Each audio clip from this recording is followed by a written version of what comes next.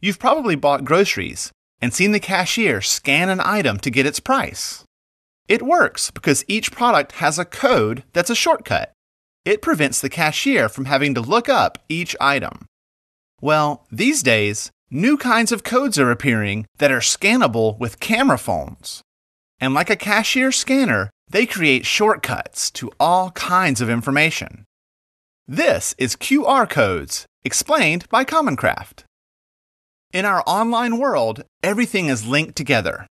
You visit a website and click a link to visit another site, send a message, view a photo, or download a video.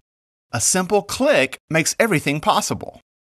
On the other hand, our physical world is what you see walking down the street. The problem is, nothing is clickable. You can't click a URL on a container to see recipes. You can't click a statue to read about it on Wikipedia. So, you end up having to type in a link, take notes, or just keep walking. But that's starting to change. You may have seen codes like these. They're called QR, or Quick Response Codes, and they mean your camera phone can now be a little like a cashier's scanner. Once you have a QR reader app on your smartphone, you can point your camera phone at these codes and immediately grab useful information. Let's say you're running errands and walk by a sign that says, "New show coming soon," and there's a QR code. You can just open your QR reader app, point your camera phone at the code, and the app will automatically give you options.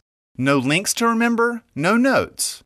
Just point your phone at the QR code and the real world becomes clickable. But that's just the beginning. Imagine visiting a landmark and using a QR code to watch a video about it, or scanning a QR code in a newspaper or magazine to email a link to a friend, or scanning one to follow your local bakery on Twitter. QR codes are important because, for the first time, they make the real world clickable. I'm Lee Lefevre, and this has been QR Codes, explained by Commoncraft.